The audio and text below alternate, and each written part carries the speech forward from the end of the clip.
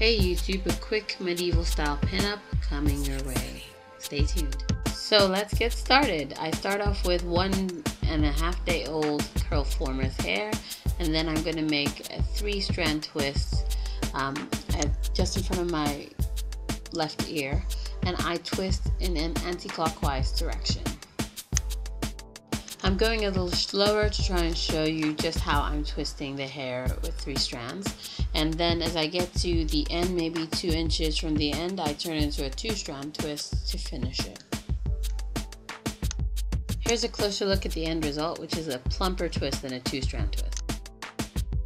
I'm just going to show you a bit quicker another 3-strand twist on the opposite side of my head, and how it looks as I finish it with a 2-strand twist.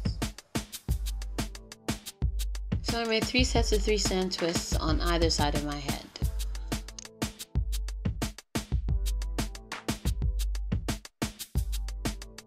So I take one twist from the front and pin it to the opposite side above my ear, and the twist from the middle I pin in line with my ear but closer to the center at the back, and the third twist I pin in line below my ear.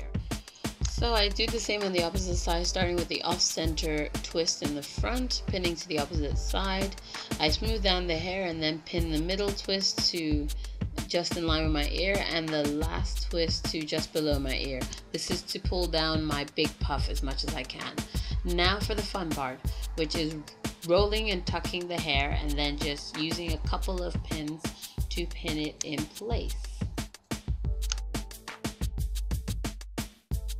And that, ladies and gents, is that. Thanks for watching. Do subscribe.